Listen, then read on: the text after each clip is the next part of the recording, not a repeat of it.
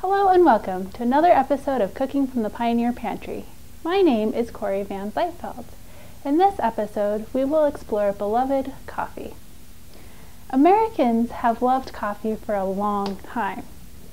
It wasn't always the crowd favorite though. Prior to the Boston Tea Party, most Americans drank tea. But after the Boston Tea Party, a lot of Americans switched from drinking tea to coffee as a sign of patriotism. And in the 19th century, the type of coffee that they would have been drinking was either Java or Rio. Rio came from Brazil and was less expensive, partially because it didn't take as long to get here, but also it was viewed as a lesser quality coffee. Java, on the other hand, came from Indonesia and was seen as a higher quality coffee. So in 1860s Colorado, pioneers would be drinking one of those two coffees when they were available. So today, to make my coffee, I will need a few things. I have about 1/3 cup of green coffee beans, a cup of water, and a clean egg. To make my coffee, I will take my frying pan and I'll put my green coffee beans in here. The reason that I'm using green coffee beans is that coffee loses its flavor very quickly after it's been roasted. In 1860s, out in Colorado, if you were in need of coffee and coffee was usually available, you would want to buy it green for that reason. So you would buy it green, take it home, and then roast it and grind it yourself. So to do this, I will put it over the fire, making sure I'm stirring it constantly. If I let it sit for any reason, it'll start to burn.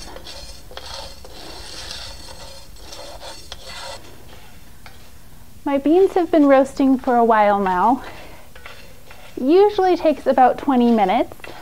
I added a spider here under my pan just to help me hold it above the flames a little more easily. And as I'm doing this, I want my beans to be a nice golden color. In the 19th century, pioneers did not like dark beans. They were seen as burnt and disagreeable and vile in taste in their coffee. So I'm looking for a nice golden brown color.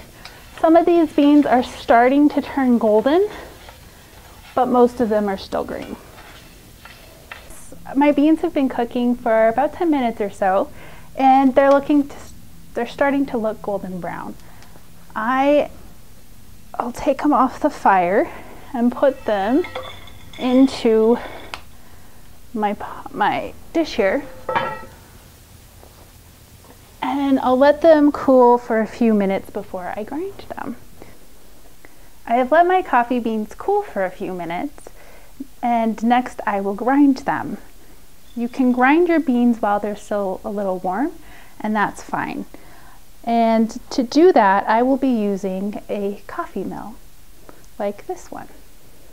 To grind my coffee, I will open this flap on the top and put my coffee beans into there. When you're doing this at home, you can use an electric coffee grinder or a handheld one, or mortar and pestle if you don't have either of those.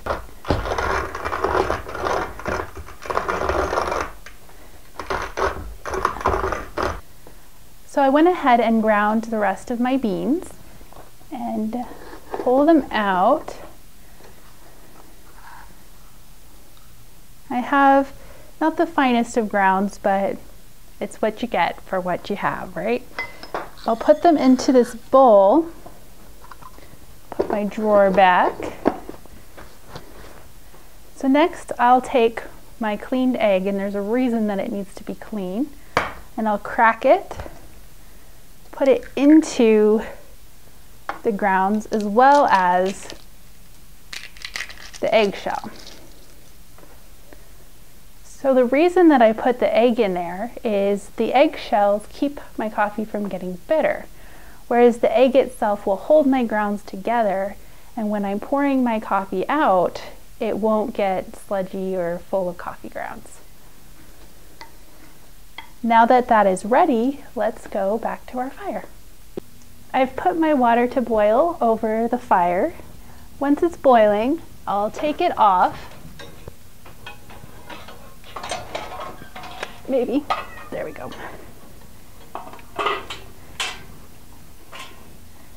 And I'll put my coffee grounds and eggs into the coffee pot.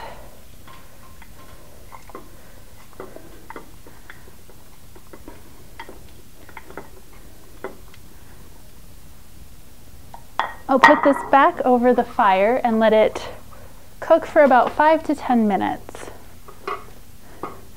I like to cook it for that amount of time to make sure that my egg is well cooked.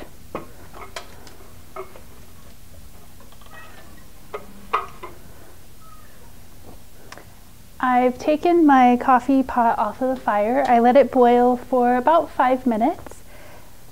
I will take my lid off and pour a cup of cold water into my coffee pot. That settles the grounds and the egg and forces it to the bottom of my coffee. So when I pour it off, I won't have that sludgy coffee that I was talking about. Historically, they would use fish skin for this.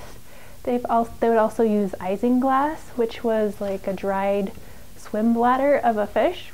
And supposedly that did the same thing. I'll let this sit for a while and then I will be able to enjoy a nice cup of coffee. I've let my coffee sit for about 10 minutes just to get a stronger flavor. I'll pour it into my coffee mug. As you can see, it's a very light golden brown. And of course, you can add whatever you typically take your coffee with.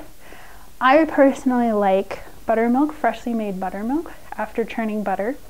But alas, I haven't turned butter today, so I will go with good old cream. And if you are a sugar person, you can of course add sugar into your coffee as well. Give this a taste. It's really good. I have to say this is one of my favorite kinds of coffee.